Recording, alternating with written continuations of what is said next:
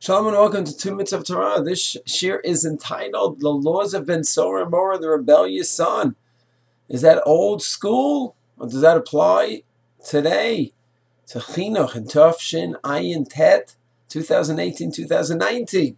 So we're familiar with the rebellious son, harsh punishment. The young man steals from his parents to have meat and to have wine, about 13 years old. And goes through the process, he's killed. The Rambam brings us down in Hilchot Mamrim, the last chapter of Hilchot Mamrim, in the book of Shoftim. And there's a debate in the Gemara. Is this theoretical? Is it practical? Did this ever happen? Could this happen?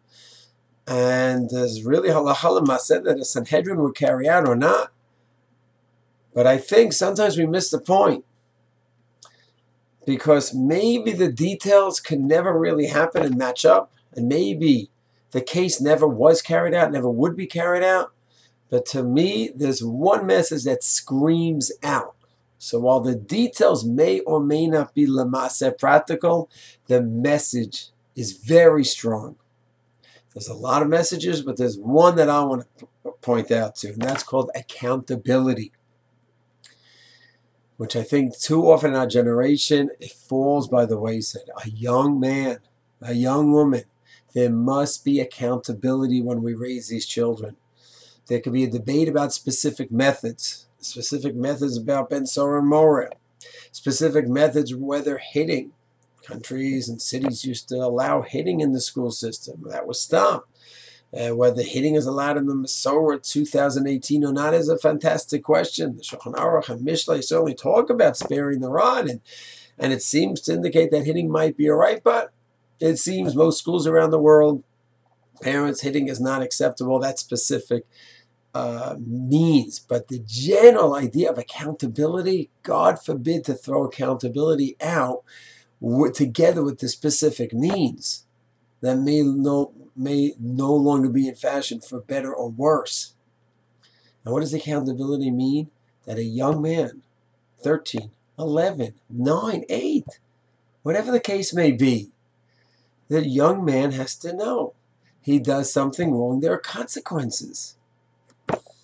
And he does something right, there's consequences, natural consequences, and there's other kinds of consequences. And all this comes down to one word in English, accountability, and one word in Hebrew, ikviyut. And to go ahead and think, wow, if he goes ahead and he acts out, he's not going to be able to go with the family on the outing, or he's going to have to stay late in school, he'll have detention and this and that. Those things are healthy. That teaches responsibility. So while the specific means may be debatable, missing recess, not missing recess, the kid needs his recess, otherwise he's going to be crazy the rest of the day. Detention and how long and what age, we can argue over all those details. But there must be accountability. And yes, in today's generation, we need so much love and affection and positivity. And the Gemara in Sota already said 2,000 years ago that the stronger hand should be the loving one, and the smaller, the one that punishes, should certainly be a lesser percentage of one's china. That was then, and that's certainly now. But there has to be consequences and accountability, and otherwise the child is without boundaries. And he himself senses there's something not right. So therefore, it's so important to separate between specific means and different generations may or may not be acceptable, which itself needs to be analyzed. But the overall picture that a kid knows, this is what I'm accountable for, this is what I'm responsible for, this is what they're expecting of me, that has to be clear and unwavering.